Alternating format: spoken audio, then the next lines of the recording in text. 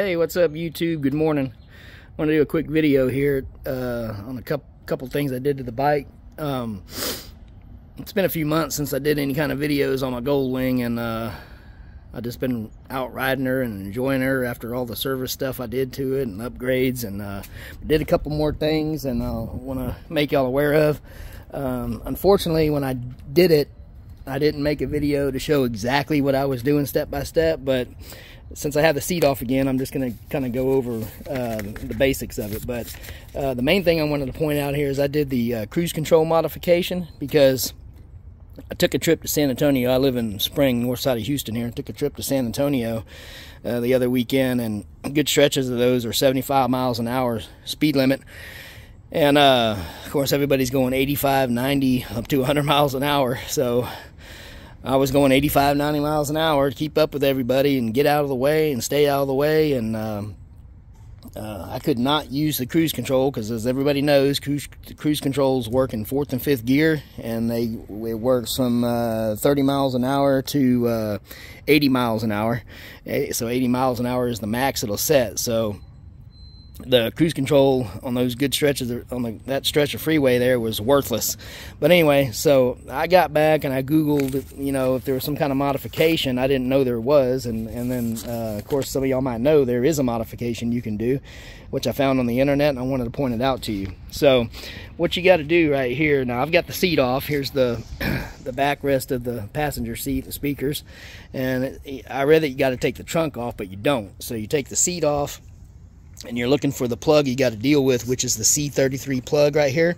This is a 22 pin plug, and when I took my seat off and I was looking at some diagrams, I couldn't see any plugs, but I realized that these plugs, they have a plastic protective case over them, or at least mine does. So you see this case right here, and there's a plug in there, and then I got another plug right here, there's a case. So you got to take this case off so it opens up. Don't break these tabs, be careful.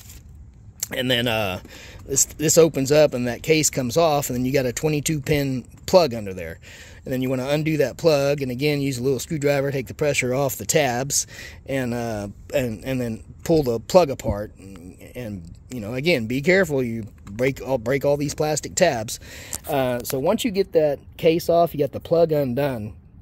What you want to do is you want to look at so this is the C33 plug if you look on a diagram, and so when you get it apart, you want to look at, we're going to work with pins 3 and 4, and then the color of the wires on those pins are the red and white wire and the green and orange wire. And what you're going to do is you're going to remove those wires out of the connector.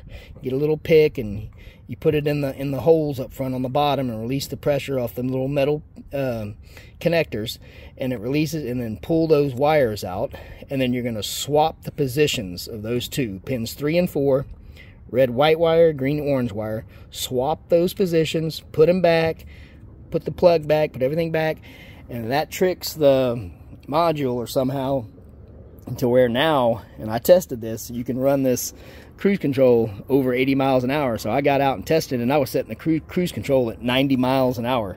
Worked perfect. So for this particular mod, I read that it works on the, I believe they said the 93 and up model, or perhaps it was the 95 and up model.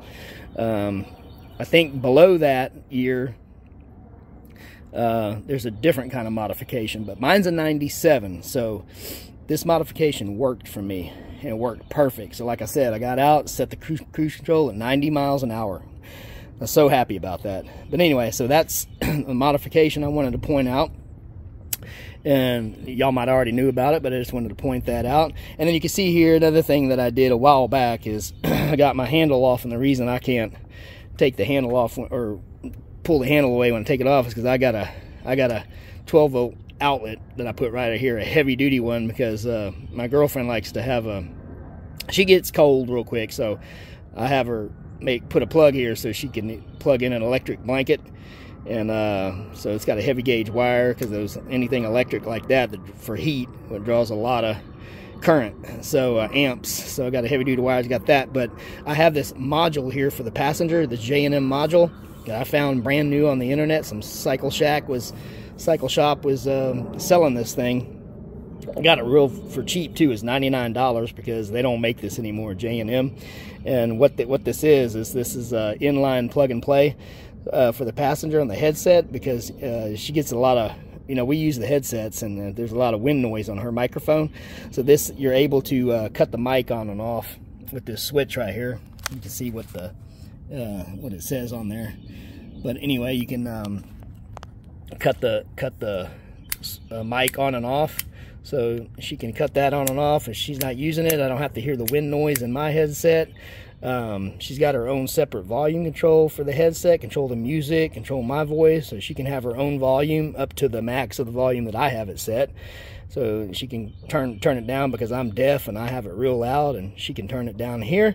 And with this, she has a push to talk on the CB. So if she wanted to, if we were using the CB in a group ride, the passenger could actually talk on the CB push to talk. So she pushes this in, holds it, and she can talk on the CB. So I bought that modification mainly for the volume control and the microphone, cut the microphone on and off.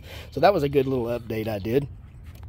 And then going on that same San Antonio trip with the cruise control issue, I blew out some speakers because I had the music cranked 90 miles an hour, but I'd already had a problem with this speaker rattling right here, so that I knew that it was kind of blown. Well, this other one started rattling real bad. It got blown, and when I took them out, I could tell there was a little tear on the edges of the paper speaker were coming apart. And of course, they're old, and they're the old paper ones. So I got online and I ordered the Polk Audio marine certified speakers, and they're the DB402 models, and I put them in. They're working great.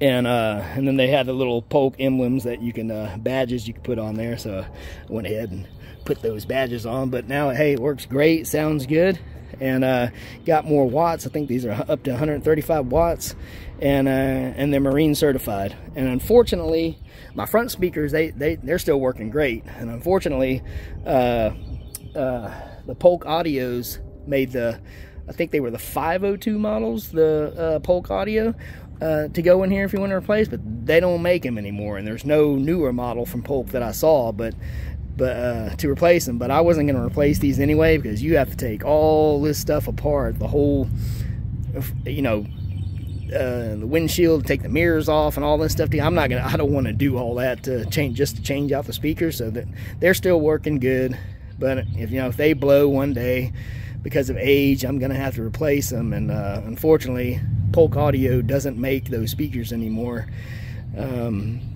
that match the back sets that are the models, same marine certified ones to go in here. So I don't know which ones I would be getting, but fronts are working good anyway. So that's a couple modifications I've done. Main one, like I said, was that cruise control, and she's working, been going good. Just I've been having a lot of fun with her, and I'm about to go on a ride this morning, so I'm doing a couple things to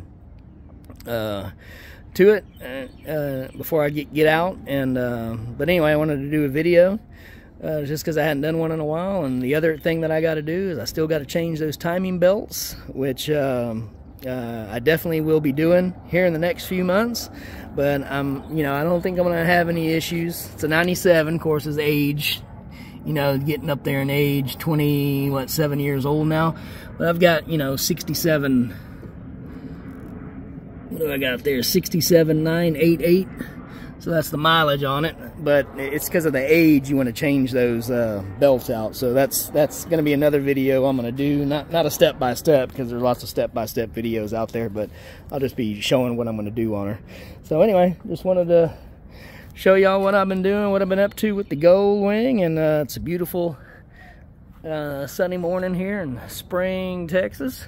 And it's about 62 degrees right now. Gonna get on up to about 70, and beautiful riding weather here Saturday morning. So I'm gonna put the seat back on, kind of clean the windshield off, and get to riding. All right, talk to y'all on the next video.